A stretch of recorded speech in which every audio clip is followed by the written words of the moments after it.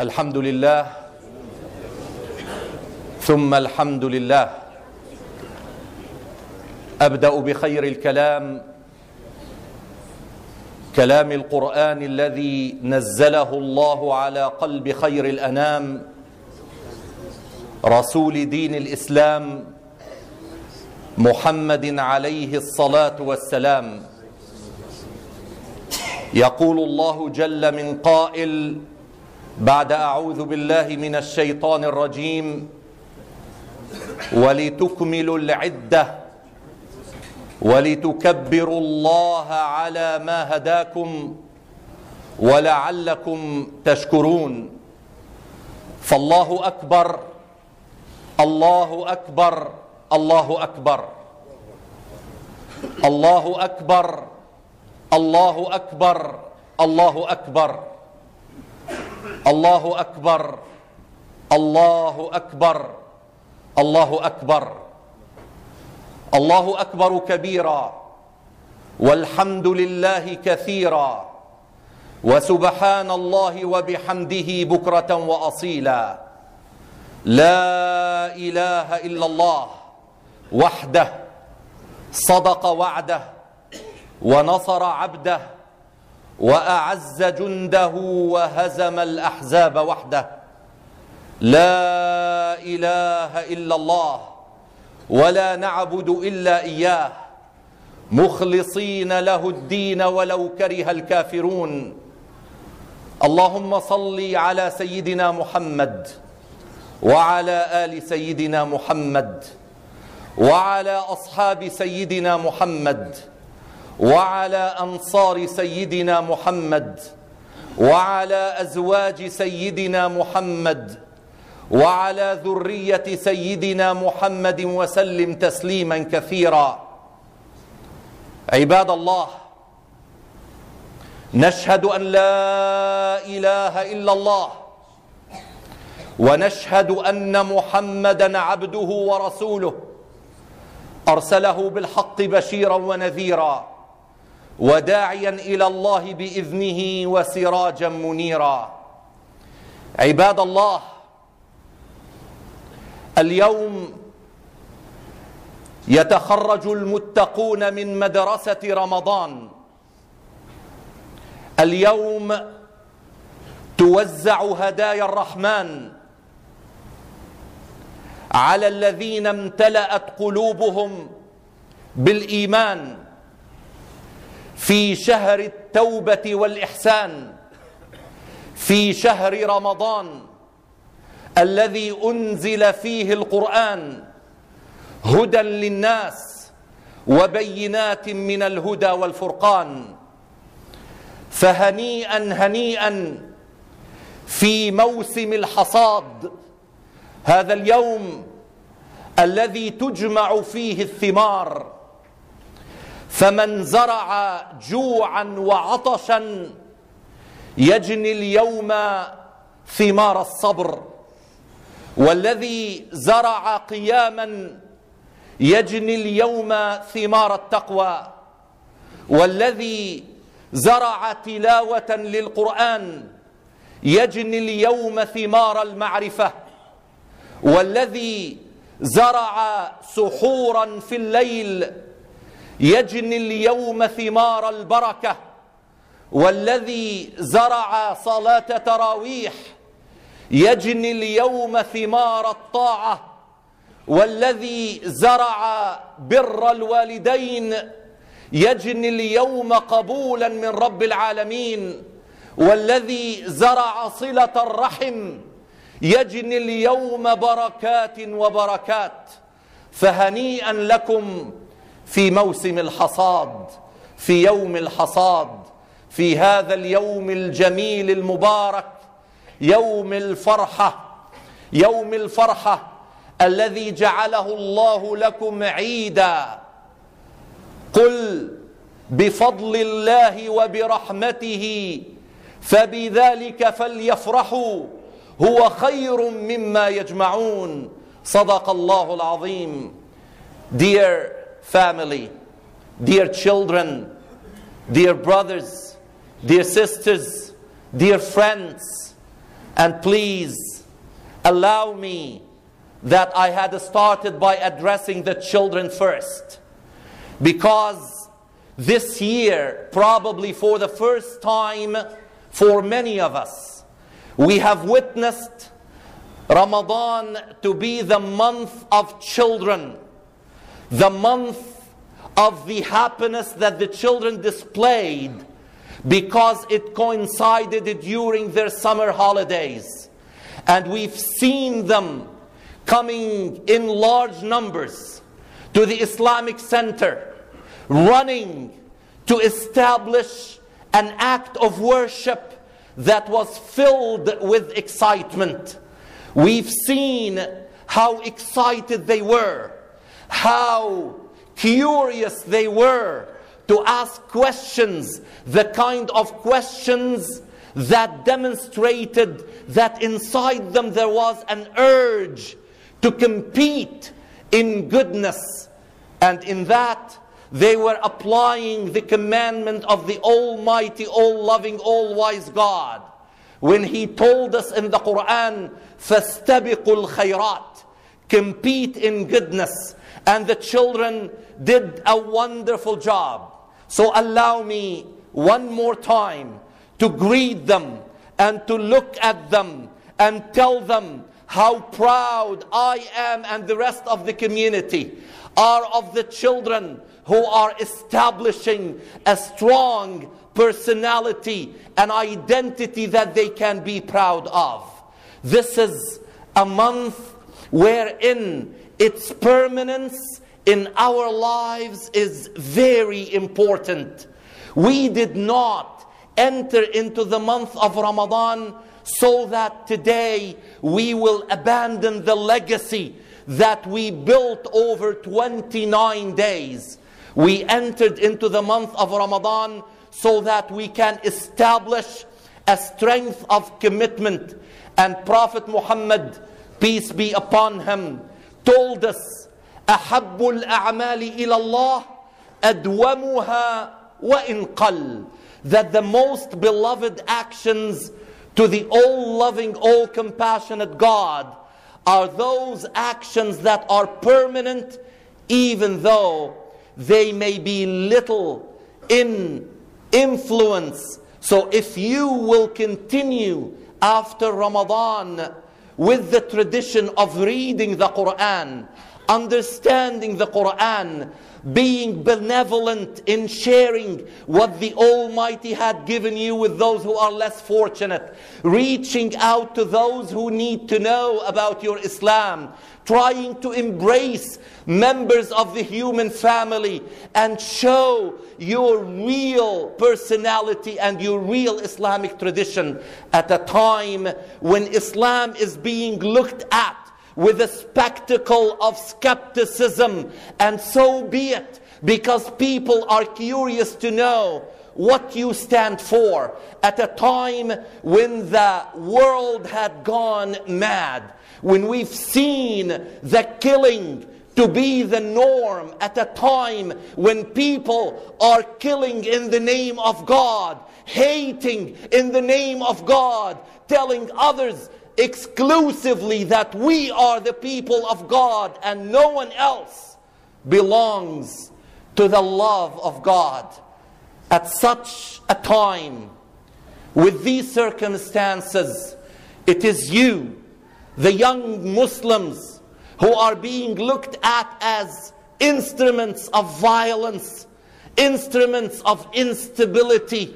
You do not need to fight back with anger and show that, no, I am not. You don't have to say it that way. But all you have to do is to live your Ramadan, to live your Quran, to live your prayers, to live your zakat and charity, to show what real Islam by example. That's all you have to do. Because in the example of Prophet Muhammad, you have the best of demonstrations. He came with the final message of submission, the final message that was brought before him by Adam and by Abraham and by Moses and by Jesus, peace be upon all of them, those messages of love from the same God of love, when He finalized that message through the revelation of the Quran, people rejected Him. People called Him names. People did not accept Him. People accused Him of violence. People accused Him of all sorts of things. But He persevered, and He stood with the mercy that God had given Him. And He embraced the close and the far. He embraced those who shared love with Him and those who rejected Him. And in no time, even the staunch enemies of Islam came and embraced Islam, because Islam, as they realized, literally is the attainment of inner peace through full submission to the will of God. The peace you experienced on the odd nights of the last 10 nights of Ramadan, the peace of the night of Qadr, the night of Qadr, which was described in the Quran as better than 1,000 months, which is equivalent to 83 years and a few months. Imagine 83 years can be condensed in one night. The peace of that night, as the Quran says, Salamun hiya hatta matla' al-fajr. It is peace and the demonstration of peace and the sharing of peace experienced until the break of the dawn. That peace of Laylatul Qadr, the peace of standing facing Mecca in prayers every night at our Islamic center, the peace of touching shoulders in unison before the God of humanity, the God of this universe, the peace of sharing our wealth with our brothers and sisters and our families in Somalia and Kenya and Malaysia and Palestine and Kashmir and the rest of the world. One can talk about hunger and thirst and poverty as long as she wants, as long as he wants. But poverty will not be understood until and unless you experience hunger. And this year, it was, wallahi, I say it without trying to polish my words, this year and for the years that will follow, if God would grant us life until then, that as the days grow longer, it will be a mercy of God that we will experience hunger and thirst for long hours of the day to appreciate those images we've seen on television and on the internet of people who were forced to fast without the promise of breaking their fast at sunset. There were millions of people who were deprived of food and of water, with the promise that God put for them that there will be other members of their family who would send them the food that God could have sent them. But He said, in this life there will be alternation of hunger and fullness, of peace and war, so that those at peace will share their peace with those who are less fortunate, until we all graduate into the hereafter. Dear brothers and sisters, did you realize that with the 1 million Canadian Muslims who were required through the obligation of the charity of breaking fast, Zakat Al Fitr, which is approximately $10 per individual, young or old, did you realize that we have given, before this prayer this morning, $10 million in charity at least? $10 million in charity. And this is something that is expounded when we realize that we did skip one meal. Call it lunch. Imagine $10 every day per individual, and say out of the million, half of them were required to fast. Imagine $15 million added every day on the 10 million, $25 million in charity being given to those who are in need, other than the charity of our wealth. وَمَا أَدْرَاكَ. What that means. What do you know about the wealth that Allah subhanahu wa ta'ala had tested us with? And I would like to call with our friends who are embracing us with happiness in this blessed morning. And I am going to share it with my fellow chaplains, with the London Police Force. And I am proud that I did wear my uniform that was bestowed upon me as a right of a citizen of the City of London, as a privilege for one of the citizens of London representing the Muslim community with pride. And the police chief is here, and the diversity officer is here. And please allow me, not because he has to represent the Muslims, he doesn't, but he is our own chairman of the London Police Services Board, whom I'm going to share this idea that London would go out to the rest of Canada and work starting from today on an interfaith day of fasting next year, where we will call on all Canadians, on all 35 million Canadians, to give up one meal during the next coming month of Ramadan, with $5 from every 35 million Canadians to be given in charity to those who are in need. And we are told by the United Nations Food and Agricultural Organization, the UNFAO, that all it takes is $30 billion per year to eliminate hunger and poverty in the world. The Almighty gave us Ramadan so that we can share it with pride with members of our family, members of the human family. So let it be a practical fasting next year.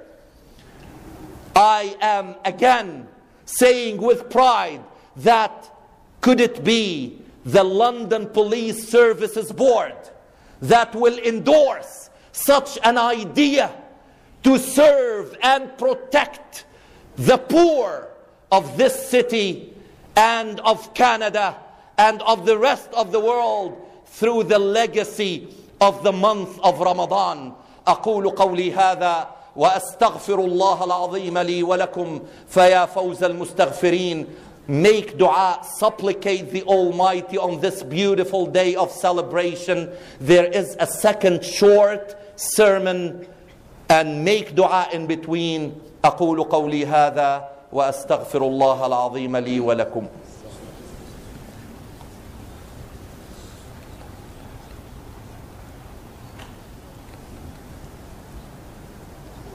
الله أكبر الله أكبر الله أكبر الله أكبر الله أكبر الله أكبر الله أكبر. أعوذ بالله من الشيطان الرجيم. بسم الله الرحمن الرحيم. التائبون العابدون الحامدون السائحون السائحون الراكعون الساجدون الآمرون بالمعروف والناهون عن المنكر والحافظون لحدود الله وبشر المؤمنين. صدق الله العظيم. These are the descriptions given to those who experience the fasting of Ramadan. Those who did not only abstain from eating and drinking as such. Those who worked on their inner self to become better human beings at a time when humanity is being hijacked by humans. Humanity is still humanity. Humanity is pure because it is the creation of the Almighty God, entrusted with humans. But the Almighty told us that when humans abuse humanity, they can become worse than Satan. And if they will uphold humanity to the levels allowed by the Almighty God, they become higher and better than angels. Humanity is it, brothers and sisters. Humanity is entrusted with us. What are we doing with it? We are using it to kill. We are using it to make the poor even poorer.